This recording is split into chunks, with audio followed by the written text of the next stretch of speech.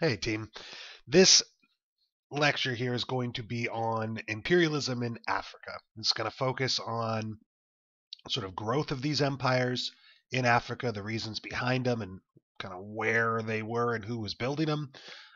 Give you a couple strong examples of that. We'll look at the economic consequences of imperialism and then also the responses of Africans to state expansion. All right. And I think that ends up being 6.2, 6.3, 6.4 as far as the topics for the unit go. Um, People still debate the sort of relative damage or merits of imperialism in Africa and in Asia or in all the other parts of the world we'll look at. And there's good arguments on both sides, right? People that can make sort of economically good points about how imperialism was a total disaster for the colonized or for the colonizer as well, right? That it was very expensive and things like that. There's people that can make the opposite arguments, right? And that these countries grew fabulously rich off of exploiting the places that they colonized, or that the companies in those countries grew very rich. Um, I tend to agree with with the latter there, right? I don't think there's much good about the stuff that we're studying here. Socially, I think it's really important to remember that the United States, for example, our country is among the first of the countries of the modern era to resist policies of British imperialism, right? With revolutionary violence. And this is without any of the racist, kind of social Darwinist perspectives that we're going to see adding insult to injury in European imperialism in Africa, right? But our own country is a good example of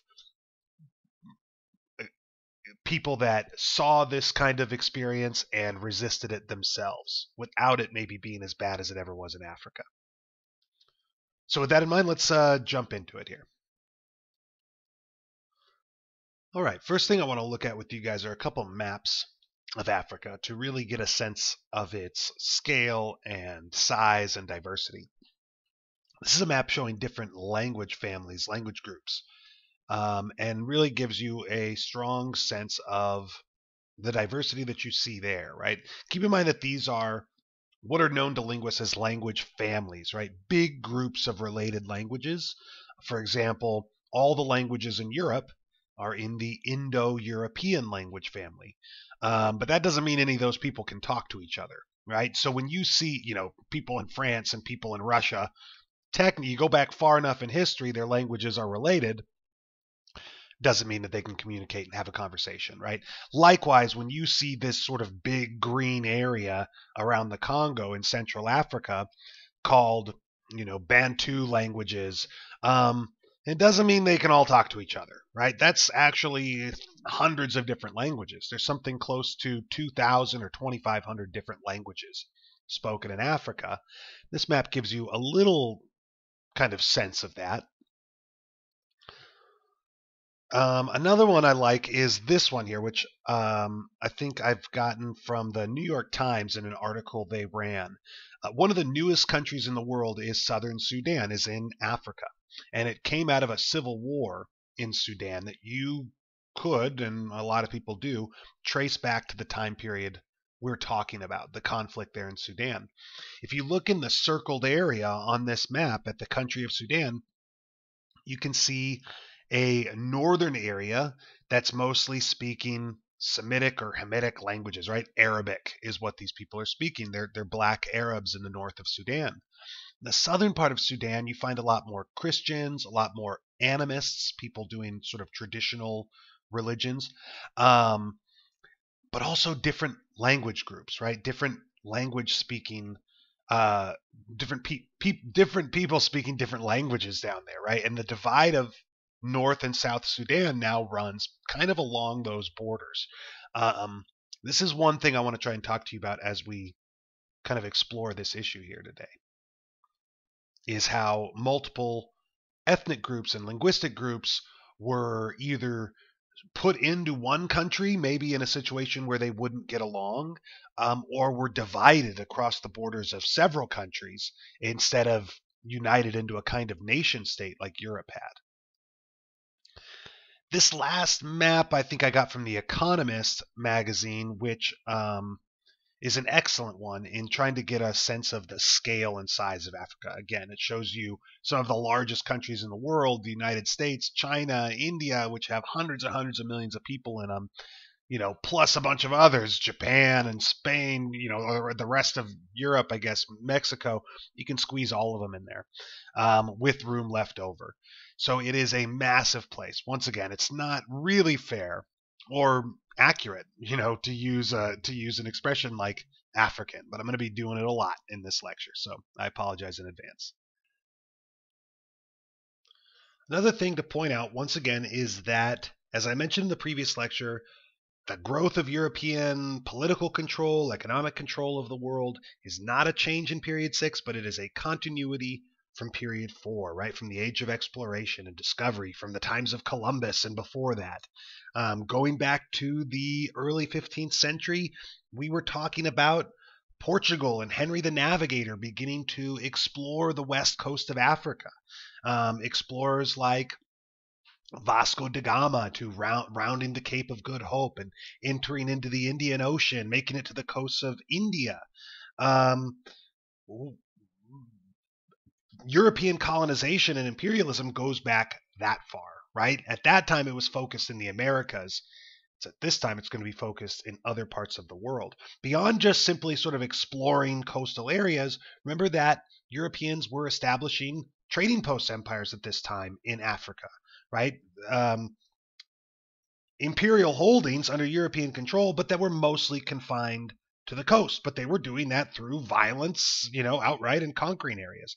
They were also increasingly involved in the African slave trade, right? Something already native in Africa, but dramatically increased in its scope and scale by European involvement. And those are the ways that we've talked about European involvement in Africa previously.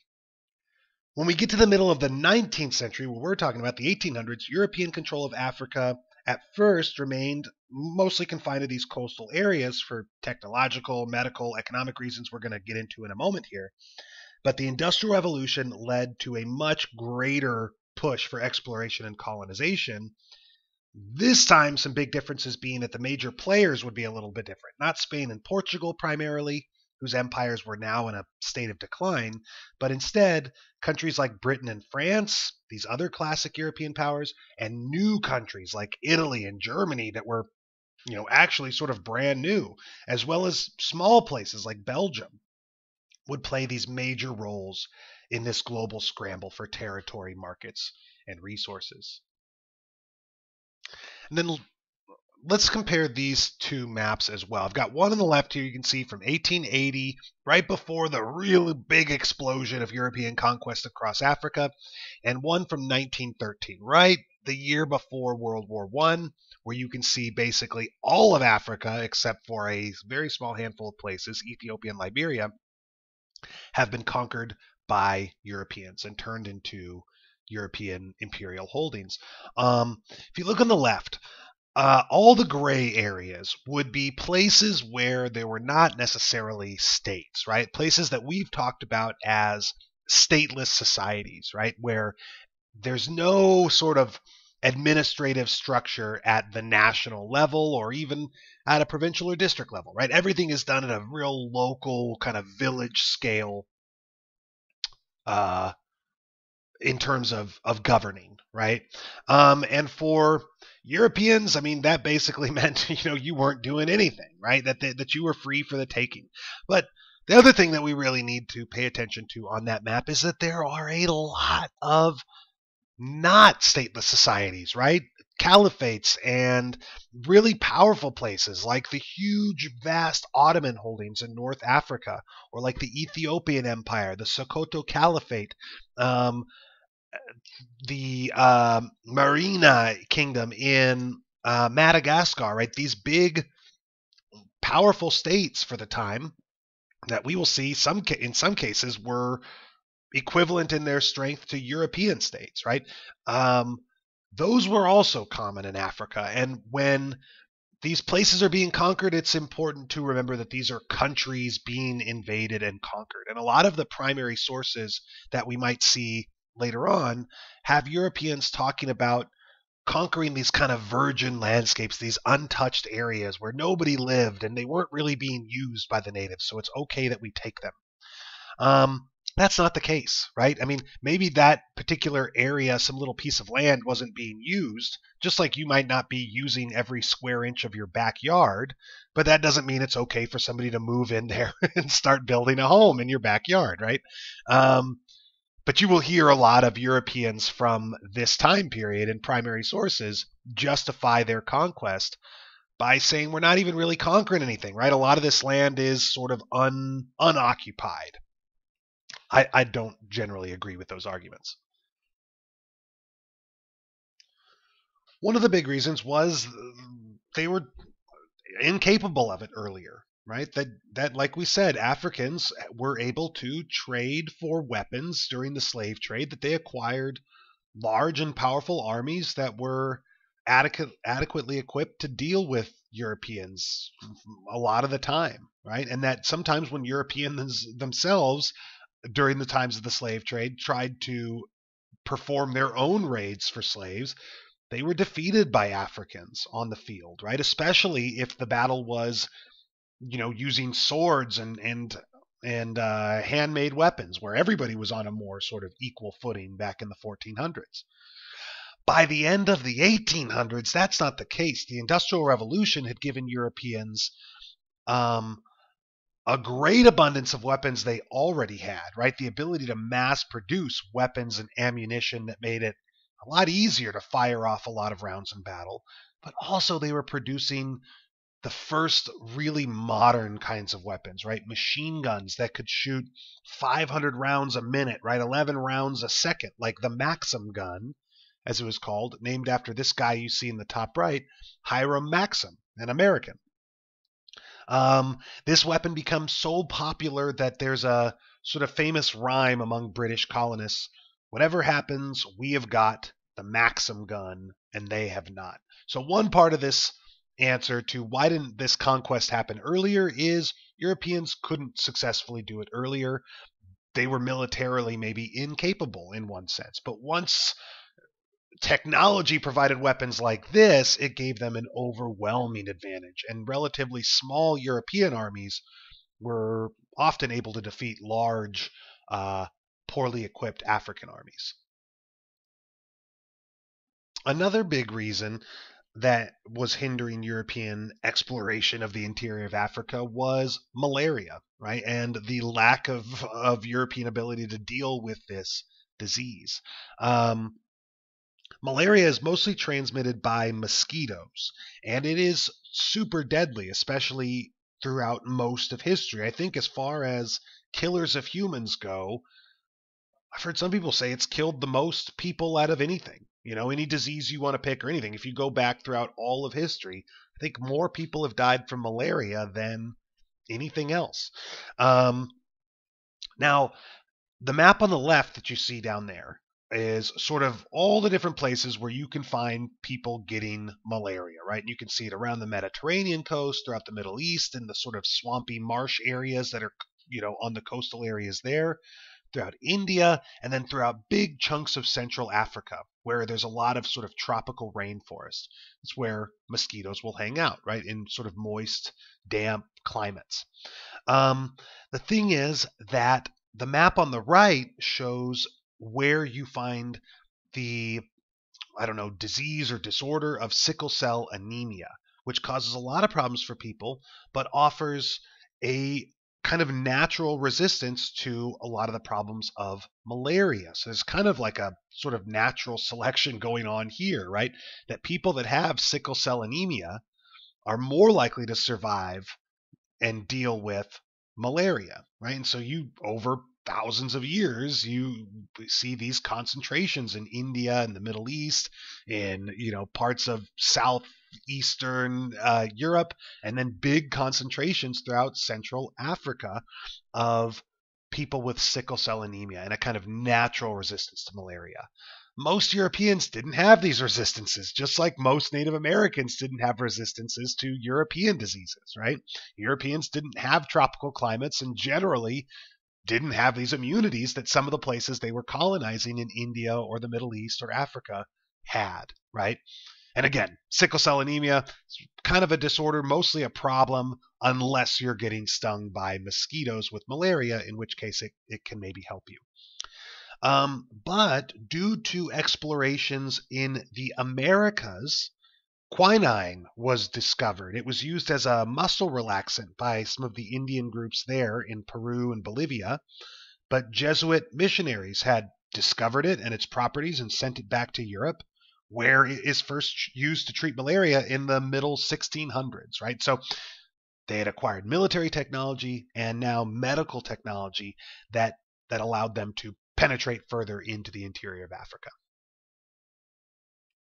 The scramble for Africa, as it's known to historians, was driven by a variety of economic, political, social factors we talked about in a previous lecture.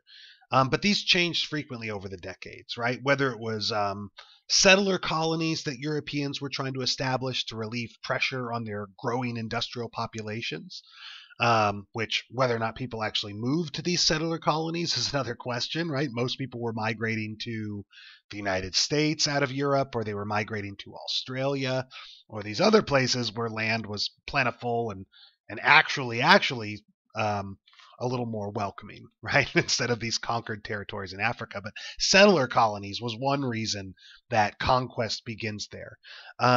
Europeans would make exclusive claims to the use of certain waterways, like the Suez Canal or certain trade routes. They would monopolize the use of certain resource areas, staking claims on gold mines and diamond mines, on forests filled with rubber vines and deserts covered in salt flats and with oil beneath them. Political cartoons from this era expressed this kind of desperate competitiveness for ever more control and the wealth and glory thought to come along with it. One of the great politicians of the age was Otto von Bismarck. We talked about him as the guy that helped to forge the new state of Germany, which on the day the treaties were signed that brought Germany into being instantly kind of made it one of the most powerful industrial states in Europe. And Otto von Bismarck, along with it, became very powerful.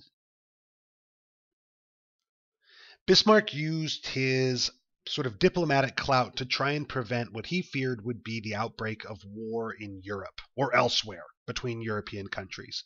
Bismarck wanted to maintain a stable Europe to prevent conflict and sort of maintain the peace, give this new country of Germany probably a stable place to grow, right, without getting caught up in a bunch of wars.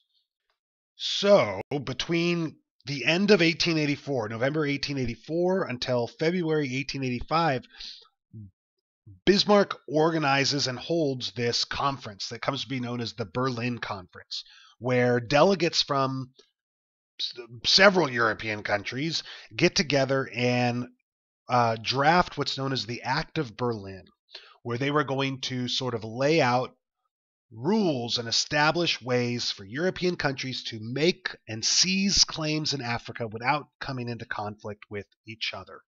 All right. Some of these rules were, for example, to notify other European powers of the claims that you make, right? We were going to let everybody know, hey, I'm taking this territory or that territory. Other rules in the Act of Berlin were that the territory you claim needs to actually be occupied by representatives of your country, typically soldiers, in order for that claim to be valid. It called for certain free trade areas throughout sort of Africa, that every company in Europe, like a corporation, had a decent right to trade or do business wherever they could throughout the continent. And it opened up the Niger and Congo rivers to all shipping, right? Anybody could sort of send boats down those rivers, and it sort of tried to stop the monopolizing of those trade routes. It also included rules to work to end slavery in Africa, which was disappearing anyway, but still existed in parts of Africa.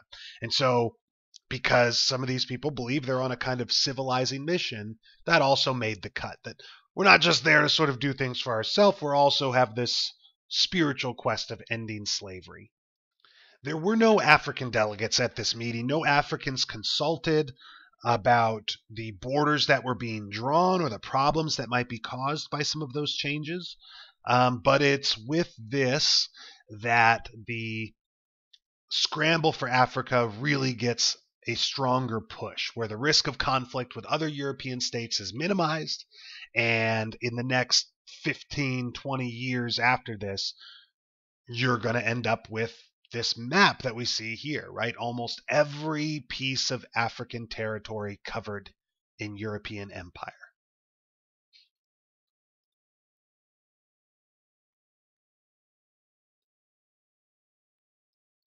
What usually preceded this, and was going on sort of during and after this Berlin conference, was agents of various European states and European corporations flooding into Africa to begin to sign what were called treaties of protection with the local rulers there. Some of them emperors, with full administrative staffs and things like that, but in a lot of cases, low-level local rulers, many of whom were often illiterate. I mean, because they came from language groups that didn't have a written language at the time, like a lot of Native American languages, for example. These people were asked to sign contracts, right, with European corporations or states when they were not necessarily equipped to understand these legal documents written in a foreign language.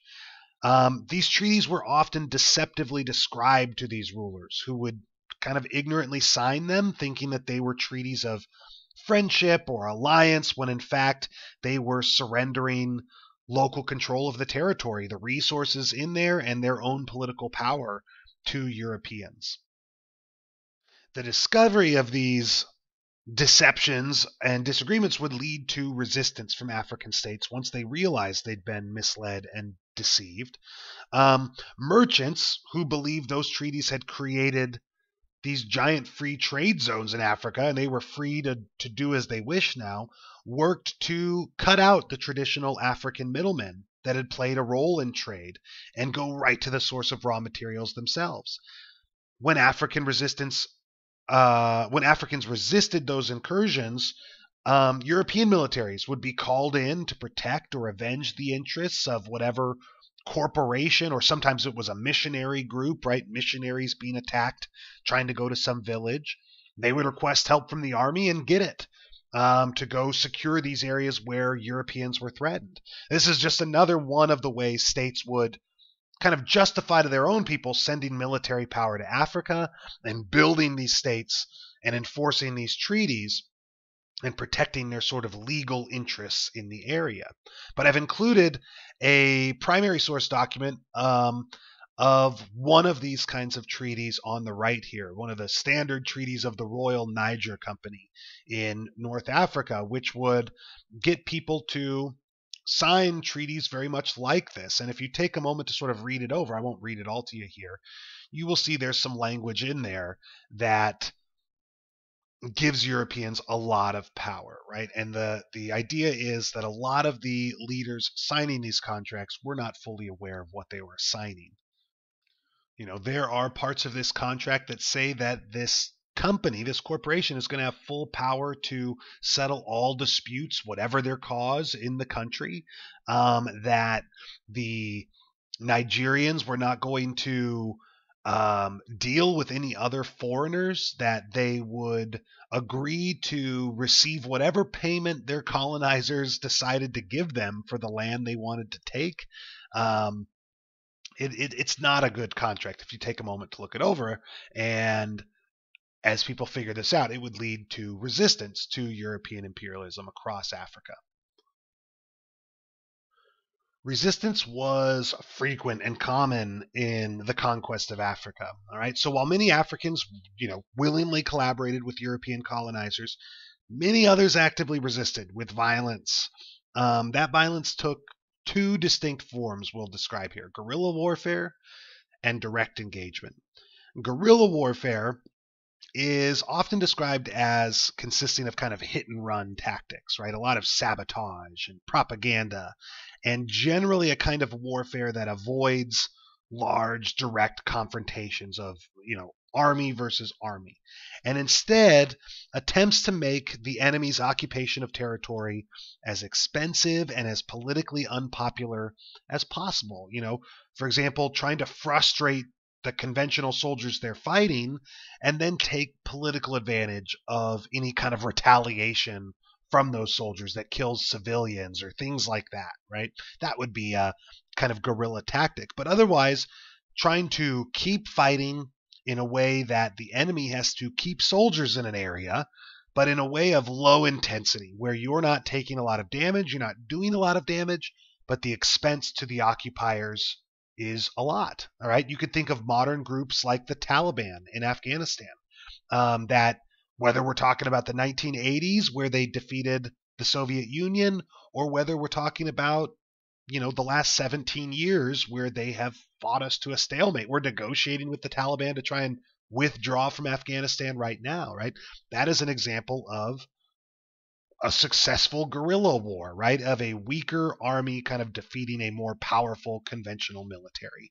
Not through killing more people or something, but by just making it too costly, too unpopular to continue the occupation or the war. African examples where you can see this include the Igbo people of Igbo land, as it was called, in kind of southern modern Nigeria.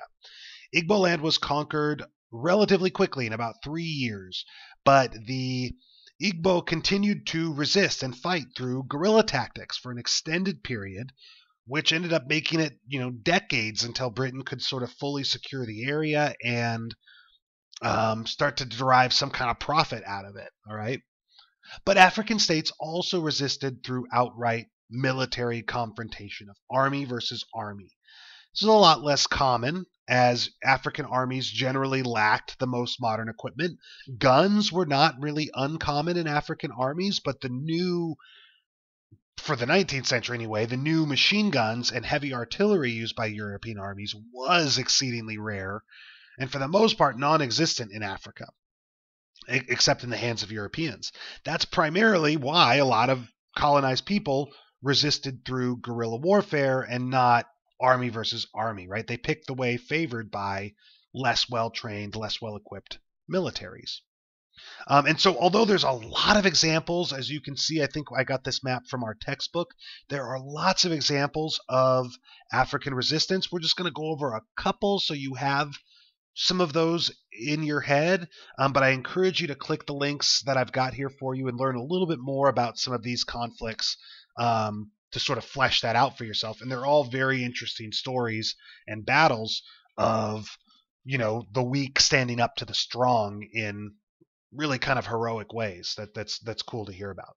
But I'll try to summarize a couple of these for you, starting with the Zulu, which was a kingdom, the Zulu kingdom, near South Africa, where if you see the country of Swaziland in sort of the very, southeastern part of Africa, that is right around where the Zulu kingdom once was. The Zulu had had several wars and engagements with the Dutch settlers that had previously been there. We'll talk kind of more about that later. These Dutch had been pushed out after the British conquered their Dutch Cape Town colony, and the Dutch fled to kind of the more northern part of South Africa, and where they came into conflict with the Zulu there. And the Dutch were able to win a lot of these engagements due to their superior firepower. But as time went on, tension sort of grew between these three powers, the Dutch, or the Boers as they were called, the British settlers, and the Zulu. After the British had conquered all the various Dutch territories from the Boers and turned it all into kind of British South Africa, they came into conflict with the Zulu as well, who wanted to sort of push them out of these territories, right, and kind of maintain their power in the area. They actually won their first engagement with the British. The Zulu won a battle known as the Battle of Isandwana, in 1879. Because they had better tactics and numbers, they did not have superior weapons. For the most part, those Zulu soldiers were using spears and a couple old muskets. But the British would reinvade Zululand with a much larger army and deliver some devastating defeats to the Zulu, conquering the whole area. In the case of Ethiopia, which was then known as Abyssinia, if you look in sort of East Africa near the Horn of Africa, you will see Abyssinia there. Their ruler, known as Menelik II or Menelik II, had actually been supported by Italians, hoping to get his approval for Italian colonial claims in Ethiopia, hoping to use him as a kind of puppet king or emperor. Menelik would end up denying the Italians' claims, but in the meantime, he had learned from Orthodox Christian supporters, because Ethiopia is one of the oldest Christian and Orthodox countries in the world, the means of making modern European weaponry, right? Machine guns, long-range artillery, and began to arm a modern army in Ethiopia, unbeknownst to the Italians. All right, when the Italians eventually tried to invade and pressed the claims they said they had in Ethiopia, they discovered they'd been kind of tricked by Menelik II into thinking the Ethiopians were primitive and lacked modern weapons and organization, and ended up being soundly defeated, having their butts kicked right out of Ethiopia by an Ethiopian army that was not just better armed, but better led, right? They successfully outmaneuvered the Italians with better generals. They outgunned them, and they delivered this embarrassing defeat to the Italians at what's known as the Battle of Adwa in 1896. Which ended the hopes for Italian conquest of Ethiopia for the rest of the century. Okay, it wouldn't be until 1936, until World War II, that Italy would come back and try again, where they would be temporarily successful. The last example I have on here is of Samori Toure, who was the founder of the Mandinka, sometimes people will call it the Mandingo Empire in Northwest Africa. In building his own African empire, there's kind of an irony there as well, that this guy was sort of conquering Africans himself as an African. He encountered the French doing the same in West Africa, building their own empire, which I said is a little bit of ironic, right? But Toure was able to engage in diplomacy with France's big rival, Britain, who didn't want to go to war with France at the time, but was willing to sell the Mandinka large amounts of modern repeating rifles from their ports on the west coast of Africa. And with those weapons and a very well-organized army as well, Samori Toure delivered several defeats in direct battle of army versus army to the French, but in the long run was unable to sort of resist kind of the might of France's industry, right? Their ability to resupply and refill sort of fresh armies. And although he fights for 16 years with tactics ranging from direct battlefield engagements to guerrilla warfare to scorched earth when they get their most desperate, eventually he fails, right? Samori Toure was eventually defeated and captured and exiled, where he dies in exile. But it's important to remember that resistance was frequent and common, that nobody sort of accepted this, but that Africans were less well organized, going through a period of change and flux and instability themselves, and lacked the most advanced kind of modern weapons of the day. That's a picture of Samori Toure. As we get closer here, I mean, photographs become available, right? And we can see some of these figures. Toure was photographed on a couple occasions, but this is one of the most famous of him here. All right, and there are sort of two ways that historians like to talk about the governing of these areas, right? As soon as Europeans, with resistance or not, achieved military success, they quickly assumed the role of governing the areas they'd conquered and created the necessary administrations and infrastructure that they needed to do so efficiently. As far as the policies used to actually control the areas, historians will describe these methods as indirect rule and direct rule. We'll try to break these down a little bit here and talk about some of the similarities or differences between them. Indirect rule is said to be favored, kind of the policy favored by the British throughout their colonies, where European elites would be these kind of central administrators, right? The colonial governor and their cabinets, okay? Something at like the president level. If you think of the colony as a country, they would have somebody in charge of that whole territory, a colonial governor, and then a cabinet of administrators, right? The Secretary of Agriculture, the Secretary of the Military, a bunch of other Europeans to help them govern the country at the very highest level. But at all the local levels, right? From like the province or the state level down to the district level, all those jobs were filled with local elites, local rulers. A lot of times, the same people that had been in charge of those areas before the conquest, right? With the same laws that were in place before the conquest. Under indirect rule, the British or other Europeans generally tried to interfere less with the traditions and customs of the local people. On a more, pragmatic, realistic way of looking at it is this was also a cheaper way, right? A cheaper way to administer this empire, where the British were kind of pushing off the cost of administration onto the people that they'd colonized, right? Taxing them for their own, to govern them, right? I'm going to tax you, I'm going to make you pay me for me to govern you. It's a lot how countries work, I guess. But remember, no taxation without representation, right? It might apply in this situation. But that's basically the idea of indirect rule, right? European elites at the very highest levels, but then most of the country governed by local native rulers with local native laws. Another method of indirect rule, looked a lot like that, but would maybe include an alliance with a dominant ethnic group or tribe, a tactic known as divide and rule or divide and conquer, where Europeans, the British, in this case, would ally with maybe the second largest ethnic group in a country and pit them against, rival groups in the area and kind of use them to do their dirty work.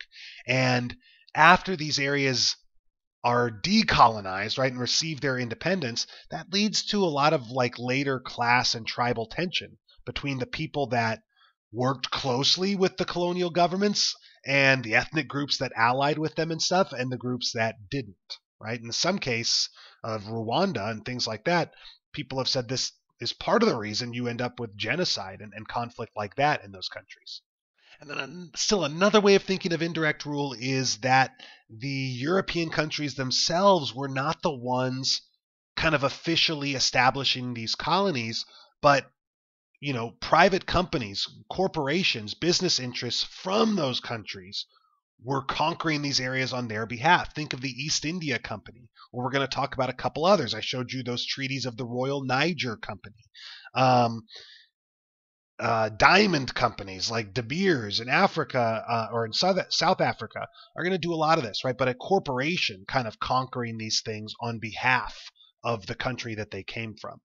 And at the end of the day, you end up with these territories that are kind of like Chinese tributaries, right?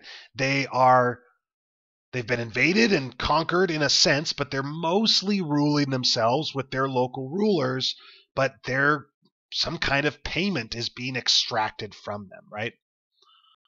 Direct rule, on the other hand, looked a little similar and a little different, okay? It was similar in the sense that at some level, no matter how hard Europeans tried, they just did not have a lot of the numbers in these colonies that they had in other places. And they could not staff the administration with just only Europeans, right? But the goal in direct rule was to have a lot more European control of the country through administration, with a much more centralized government and a lot more Europeans in positions of power. Now, these are not the terms I see used in history books, right? But a way that I like to think of it um, is like thinking of unitary states and federal states in today's world. Today, you could describe most countries as unitary or federal. The United States is a federal state, right? We have several different layers of government. The federal government, the very top, right? The president, the Supreme Court, our Congress is sort of governing over the whole of the United States, right? But then below the federal level, there is the state level, right? And every state has their own executive, right? A governor, and their own legislative. They have their own sort of representative councils and senates. They've got their own court systems. And they make laws at the local level. For example, Nevada has legalized marijuana. That is not legal at the federal level, right? So you have all this independence at the local level in a federal state. I think that is a lot like kind of indirect rule, right? Ruling over the broad area, but at the local level, there's a lot of independence. A unitary state is like what, for example, France is today. They're a unitary state. If you visited France, there's not one part of the country where one thing is legal and another part of the country where it's illegal. There is one set of laws for France. It is a unitary state. It's one state, right? It's not broken into different districts. They have municipalities and stuff, but you don't, as far as I understand it, find different laws there. It's much more centralized. That's kind of how I think of direct rule, right? One set of laws. Maybe there's Africans helping out, but there's not the kind of local independence you see in the British system. All right. The other part of direct rule that the French claimed to be pursuing was a policy of administration, that they were trying to make their colonized people French, right? And eventually French citizens. But this goal came with a lot of requirements that were basically impossible for big chunks of the population to meet. For example, they were expected to speak fluent French, even though the French hadn't established enough schools to really teach it to everybody. They were expected, in order to become a citizen, to have received an award for meritorious service to the French government. Winning an award is hard enough, but even harder if there's not hardly any jobs for you to have to serve the government, right? It's a very small portion of the population that was ever able to achieve this goal of French citizenship. So more an ideology than a real actual goal. But those are the big differences: indirect rule and direct rule. Like I said at the beginning, economically, imperialism can be seen as an economic disaster or an economic improvement for a lot of these countries. I tend to side, and my bias is going to come through pretty clear here with the economic disaster argument here, and we'll try to explain that in a couple ways here. In one sense, native local industries are forced into competition with industrial powers. All right, that a lot of African countries, or India, a lot of these places that get colonized were producing goods in local cottage industries by hand with methods that could not compete economically with mass-produced goods from Western factories. All right, and when those cheaper foreign goods from Europe were imported into colonies in Africa or India, we will see, they put a lot of local producers and artisans out of work. Blacksmiths, leather tanners, metal workers all over Africa, for example, disappeared. The flip side of this, we'll talk about a little bit later when we talk about global trade. Another issue is that subsistence farmers, right? The farmers that grow food for them and their families to eat, right? Not necessarily to sell to a market. That those subsistence farmers in Africa were growing more cash crops and more crops for export, which meant there was sort of less for subsistence, less for feeding themselves. Well, this actually makes some local farmers very wealthy, right? They start selling a lot more food and cash crops than they had before. But as more and more land was devoted to crops like tea or coffee or palm trees for oil or cotton, less land was used for foodstuffs. And the food that was being grown was also increasingly used for commerce and exported to the mother countries. Policies like this would lead to famine whenever hard times like drought or locusts or some economic disruption happened. There was not the necessary food reserves to supply these people, right? And if Britain had excess food or France had excess food, they almost never sent it to these places to relieve those famines. Another part of this economic disaster is known as statute labor. We've called it corvée labor. Strayer in your textbook calls it coerced labor. We can call it slavery, is a little bit what it is here. But most colonizers, Britain, France, Germany, whoever it was, extracted some form of forced labor from the colonized. The French, for example, required 10 or 12 days a year from the colonized to work on public, or often it was corporate, projects, building railroads, normal roads for automobiles, working in mines, working in forests, collecting rubber, whatever it was. This rarely involved any kind of well-paid, kind treatment. And in some cases, it led to workers being worked to death, killed for desertion from these kind of chain gangs they were forced into, being beaten or, like I said, chained together like slaves, which in this case they basically were. So even with good treatment, let's say, the work that was being done was work that local farmers weren't doing on their own farms or businesses, but were instead for the good of some foreign country or company, right? It was wasted time as far as a lot of these people were concerned. The last thing I'd say is resources. I mean, and there's a lot of things we could probably say, but the last thing I would say that leads that where we can describe this as an economic disaster is through the resources that were extracted then and continue to be extracted and sold to foreign countries today. Those goods and resources were often being extracted by foreign companies, by local underpaid or forced labor, right? So Africans digging out African resources to be used by European countries, in European industrial centers and in European factories to produce goods that would be sold back, at a profit to some of these colonies, right? Because they were used as markets as well. So some of those resources like oil or gold or diamonds are also non-renewable resources, right? In which case those profits were lost forever, right? You can't get those diamonds or oil or gold back and sell it again for the most part. But you could also kind of make the case that there was some economic improvement in the long run here. Okay, for example, infrastructure is one argument people often make, that in fact railroads, ports, roads, those things were really built, right? Public buildings, dams, canals were constructed. The problem was, and the argument I'll make here, is that that infrastructure was mostly built to benefit the colonizers, right? It was very common to see rail lines run from gold mines to coastal ports in many African countries, and not necessarily connect major population centers to make for a more united country, or to even run through, hospitable areas where you could grow communities later, right? But they would take the shortest route from resource area to coast to help export resources, right? So this infrastructure, these roads, hospitals, administrative centers that are being built are mostly to benefit the colonizers and not necessarily to benefit the colonized. Although, those railroads are there once these colonies are given their independence for the most part.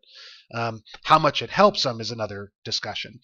Education is another improvement that is in fact received through colonization, right? Schools and churches were built to educate people, but again, on the flip side, I would say it's never very many people. The educations ranged from, the very rudimentary, where people were prepared for little more than kind of just an easier time doing the same work they'd been doing, right? Because they were taught a little English or something like that. But we should say that some of the great African leaders of the 20th century, when these countries received their independence, were educated at similar schools and even went to Europe to attend universities. So in that sense, education did provide those that could get them with better opportunities as local administrators or future leaders of their country. Although, again, for the most part, for most people, that education rarely ever translated into political power or voting rights even, or citizenship, right? For the vast majority of people. That's not what they ended up getting. And then global trade, right? Africa was increasingly connected to the world's markets, and that's arguably a positive thing. The disadvantage was that African resources and profits were under the control of foreign companies again, right? So not all of it was being reinvested in Africa. Those profits were being reinvested in Europe or in colonial militaries or maybe in some other colony that was more profitable than yours, right? In general, in Africa, I think it was an economic disaster that resources were extracted, conflict was started, and more money has maybe been lost for Africans than gained during the period of imperialism. Now, in the period after, that's where you can make the case for global trade, right? That African countries are hooked up to this global economy now, even though they're maybe in a dependent relationship there, right? Where they can't demand high prices. There's not a lot of rich African countries, even though they're connected to global trade. So overall, say it doesn't work out for them economically. There's a photograph of one of the kind of missionary schools that people attended there, and in this case, a kind of church service being held. Um, that's a positive or negative for some of you, right? In some case, I mean, there is the missionizing of a particular religion, right? Which can be seen as a good thing or a bad thing. A bad thing in the sense that you're kind of losing local culture to foreign culture. A good thing if you think it's a good thing to spread those religions, right? All right, and then let me close up by giving you some examples of what this conquest on the ground actually looked like, right? Some of these colonies and some of the effects of imperialism in those places, right? Why I and others tend to look at it as a terrible thing for Africa. In the case of South Africa, you can go back to the middle of the 17th century, 1652, when the Dutch settlers known as the Boers in Africa, I think it's just a Dutch word that means farmers, colonized that area. These people speak today a version of Dutch known as Afrikaans, a language that's in a way kind of now native to South Africa, right? But it's derived from Dutch. And right away, these farmers are ruling with a system of white supremacy, right? Africans were seen as inferior. They were used for little more than cheap labor or often outright enslaved. Their lands and cattle were taken by the Boers. They were pushed off areas that they'd lived for generations. And white supremacy was the law of the land, which was not unique to the Dutch, right? And parts of America in the 1600s, North or South America, you can find similar treatment between different ethnic groups, right? Particularly white and black in all these areas, right? In the midst of the slave trade. By 1806, Britain annexes, which is a nice way of saying they conquer the Cape Colony of South Africa. If you watch the videos from earlier on African resistance with the Zulu, for example, it goes into some detail about those wars, so we won't get into it here, but some main issues are conflicts over resources and territory between the Dutch and the British. And the British end up eventually conquering all this land. Africans were used by the British in their war against the Boers, but there was no sort of long-term unity, right? Tribe was played against other tribe by the British and their coloners after this, and African leaders kind of willingly enlisted European settlers in their rivalries with each other as well to gain an advantage, right? Again, if you watch those videos on the Zulu, there's not a lot of unity on either side. In this war, though, this is, part of what Bismarck was hoping to avoid when he calls the Berlin Conference, right? European country fighting European country. And the end result of this is 75,000 colonists dead, right? 22,000 British soldiers, 6,000 or 7,000 Boer soldiers, but then something like 28,000 Boer civilians that died in concentration camps, essentially. All right. These are the areas in South Africa that end up being colonized by the Dutch initially, and then the British, right? And the lands that the Dutch get pushed onto all of the land that you see on here that's yellow or orange eventually comes under British control. Photographs we have of some of the Boer settlers in this case, right? Guys that are out there on an African field holding their weapons during the war. And then these are images from some of the first concentration camps used in war. In this case, concentration camps in South Africa, where Boer civilians were rounded up and put into these camps where disease was common, starvation was common, and this is where the majority of those close to 30,000 civilians die.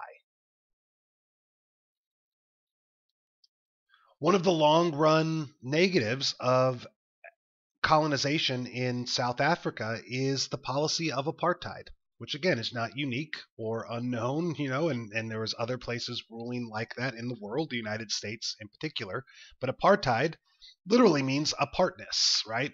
And involved Africans in South Africa being removed from white society. All right. Well, this is actually a picture of the American South. All right. But when we're talking about an apartheid state, that's what we're talking about, right? In a legally segregated country with different roles for white and different roles for black people.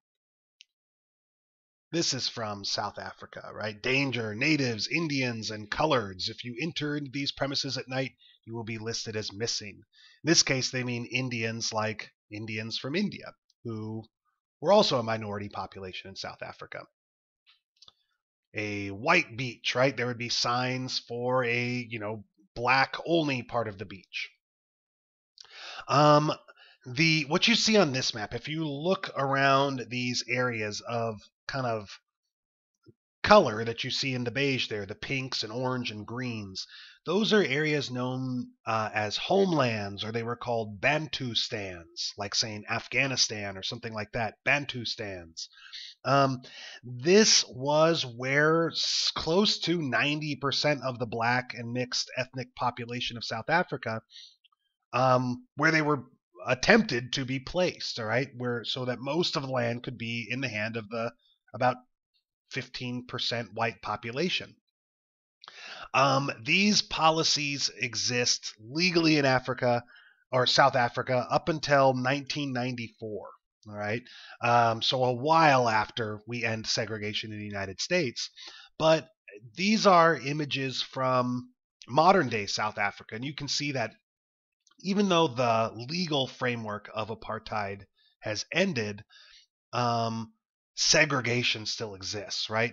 The neighborhood on the right is a black African neighborhood. The neighborhood on the left is a white South African neighborhood, right? And you can see a giant disparity in the amenities and construction and infrastructure that these people have, with people, in the black neighborhoods living in kind of shanty town, cramped in boxes with no yards or space, and these people in the white neighborhoods living in suburbs that look very, very much like places where you or I live right now.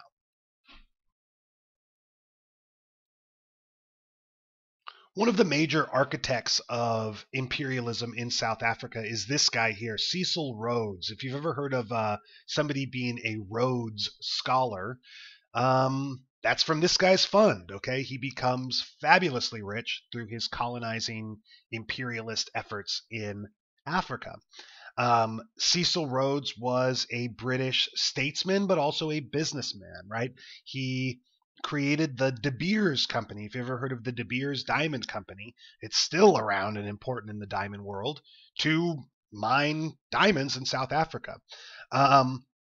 His company, the British South Africa Company, another one of his companies, establishes the colony called Rhodesia, actually named after him, right? A colonial country established by this guy. What is today modern Zimbabwe and Zambia was once the colony of Rhodesia.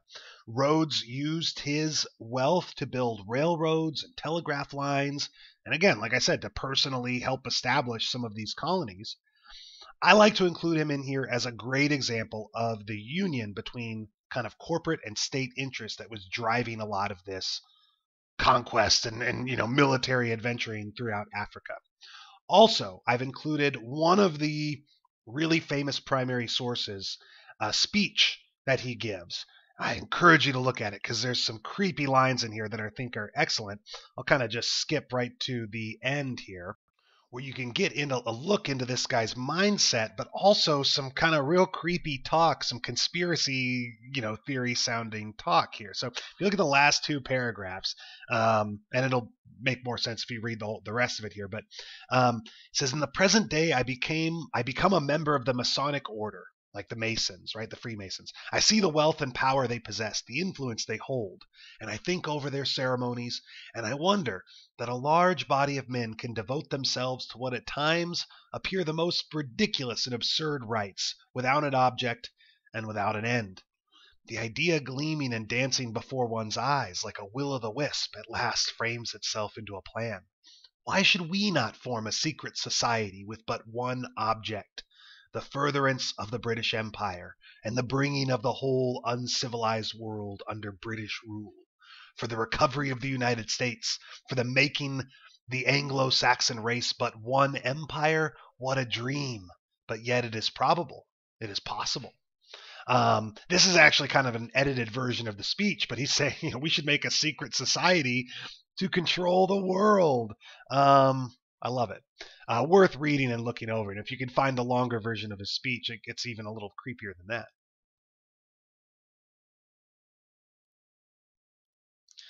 The last example I'll give is one of the most infamous examples of European colonialism, the Belgian Congo, right? This big chunk of Central Africa colonized by the tiny country of Belgium. The Central African region of the Congo, right? The Congo rainforest is one of the largest rainforests in the world and contains many valuable resources. The estimated value of the whole area is, in the trillions and trillions of dollars if you could extract all that wealth. The first of those resources to really be pursued by the Belgians in that area was, was slaves initially, but was ivory, okay, which you can see people holding here. You can look for Congolese ivory or ivory in the Congo, and you will see mountains of this stuff piled up. Lots of pictures like this with lots of people holding giant elephant tusks. But ivory was great because it could be used for all kinds of products, right? From toys, chess pieces to teeth and things like that. Rubber came along later during the Industrial Revolution as one of the primary commodities people were interested in. As it turns out, a lot of different plants, oftentimes people will talk about rubber trees, but a lot of different plants contain materials a lot like latex, right, that you can extract to make rubber. In the Congo, it was the Landolphia vines. You see these guys trying to extract the rubber sap from. And at this time, rubber was popular for bicycle and automobile tires that were becoming more and more common, conveyor belts, and the tools of industry. In order to harvest this stuff, Africans would be rounded up, chained together to get their work done, and forced out as laborers, right? Like we talked about in previous slides. This looks a lot like slavery. In fact, a lot of the people that saw these groups walking around, were firmly convinced that slavery had returned to the area. And you could definitely argue that it had, right? Europeans didn't like to use those terms, but these guys are chained by their neck to each other, and they're going to be forced into the forest to collect rubber. One of the things that makes the situation of the Congo even more interesting is that it was sort of personally under the control of one individual, all right? The colony founded by Belgium, known as the Congo Free State, was under the personal command of King Leopold, the ruler of Belgium, or sort of the king of Belgium, not necessarily the ruler. They had a separate sort of republic, a kind of constitutional monarchy.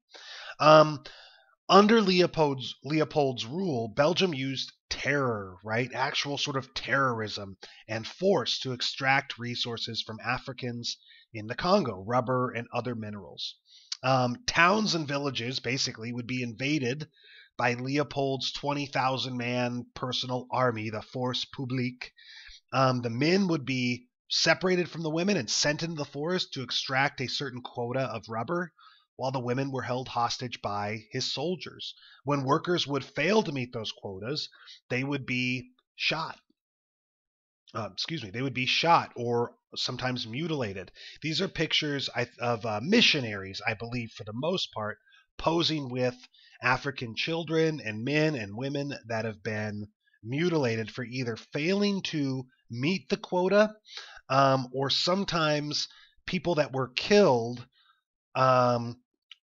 The Belgian soldiers were expected to take some kind of trophy, a right hand or their head, to prove that the bullets hadn't been wasted. But there's a lot of these pictures of people mutilated and mangled for not harvesting enough rubber. If you remember reading about Columbus and the Native Americans, we talked about a similar tactic that was used there, right? That Native Americans were given copper medallions to wear around their neck when they had collected the proper amount of gold from the surrounding area, and if they were found without that medallion, they too were mutilated and attacked, right? So that this is not something unheard of. It was just maybe getting a little out of date by the time that it happened. Either way, the international community finds out about this, about these atrocities, and they are atrocious, all right? The estimation of deaths in the 15, 20 years that Leopold is in charge of the Belgian Congo is somewhere in the neighborhood of 10 million. That's about half of what Congo's 20 million population was estimated to be back then, right? 50% of the population killed through terror and brutality is worse than a Holocaust, right? I mean, that's alarming, or at least the Jewish part of the Holocaust. International attention, like I said, fell on the Belgians for these atrocities they were committing in the Congo, and Leopold was asked to relinquish control of the colony to the Belgian government, which he did after he made them pay him for it. He ended up becoming a billionaire off of the wealth he extracted from the Congo Free State and off of its sale to the Belgian government. He sort of retires super rich and, is certainly not punished or anything for his actions in the Congo. But that concludes the lecture I have for you on Africa, okay? That ended up being a little long. I've got a lot of extra information I included in this one that I won't need to include when we talk about India or China. So those ones should be a little bit shorter, all right? But I encourage you to take a minute to go back through, watch some of these videos. The one on this slide actually has a kind of reenactment of somebody's hand getting cut off. It's horror movie stuff. It's fake, of course, and it's from a PBS documentary. But be warned, there is kind of a gruesome scene in there of people getting their hands cut off. But I hope that helped you and improved your understanding on the topic. I'll be posting other videos this week, so keep checking back. And as we finish up, we will begin our review.